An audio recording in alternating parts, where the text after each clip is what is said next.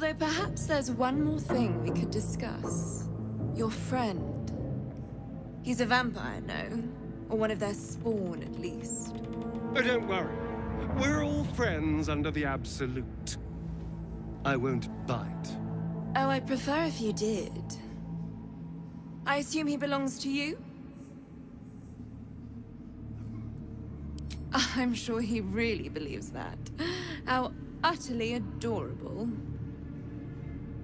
Do you have a name, Spawn? Astarion, but hold on. Good. Now, Astarion. I've dreamt of being bitten by a vampire since I was a young girl. I'm sorry, you want to be bitten? To feel your life's blood slipping away. To dance on the edge between life and death. Yes, I want it. I'll even compensate you. A potion of legendary power that forever increases the strength of the one who consumes it. It's not for sale. But it's yours, if you bite me. I will have to decline. Excuse me? This is a once-in-a-lifetime opportunity, and you're squandering it. I gave you my answer. Can't you talk some sense into your obstinate charge? I'm sorry, but could you excuse us a moment? Are you actually asking me to do this? Trading me for some potion? Because there's something wrong with her blood. I can smell it from here. It's rank.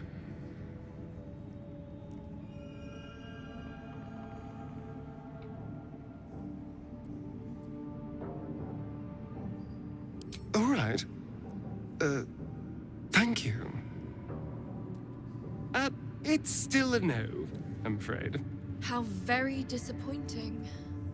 Thank you. I appreciated that. I want to thank you.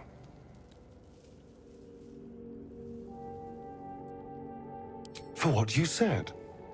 Whilst I was in front of that vile drow. I spent 200 years using my body to lure pretty things back from my master. What I wanted, how I felt about what I was doing, it never mattered. You could have asked me to do the same. To throw myself at her. What I wanted be damned. But you didn't. And I'm grateful.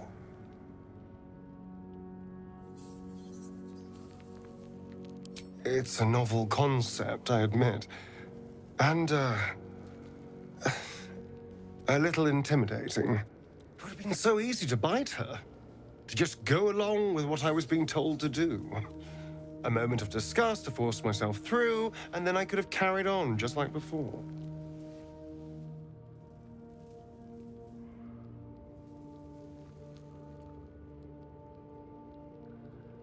Well, of course. I needed protection.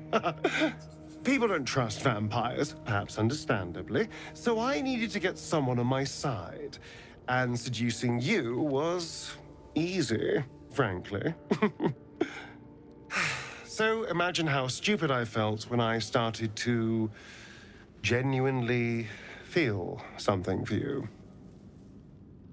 Trust me, I was not happy about it. You were a complication I didn't see coming. And yet...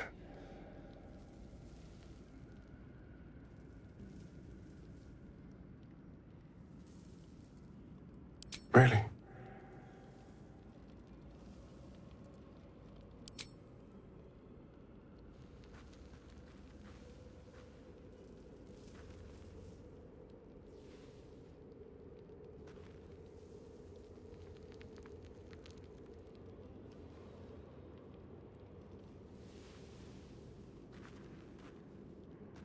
You're full of surprises, aren't you? Honestly, I have no idea what we're doing. Or what comes next.